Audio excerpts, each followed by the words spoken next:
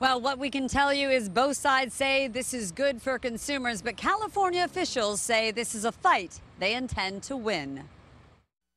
Climate change is real. Can someone please inform the folks at the White House? A heated showdown as California and 18 other states plan to sue to stop the Trump administration's proposal to weaken Obama-era federal fuel efficiency standards.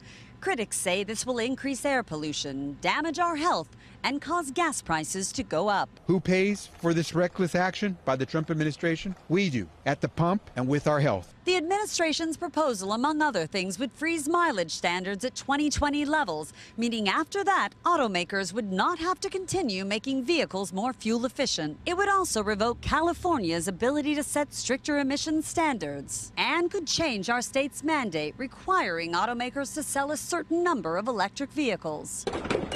We spoke with people who drive hybrids. I save money and for the future generation. Now, the administration says this would make new cars with better safety features more affordable and in turn reduce accidents and fatalities on the road. That's just false. UCLA environmental law professor Ann Carlson says the evidence is there. These regulations work. No smog alerts in the past 15 years.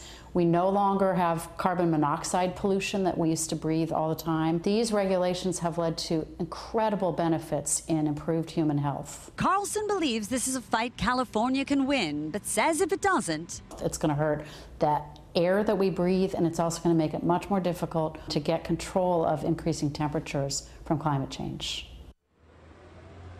Now, Governor Jerry Brown tweeted, "California will fight this stupidity in every conceivable way."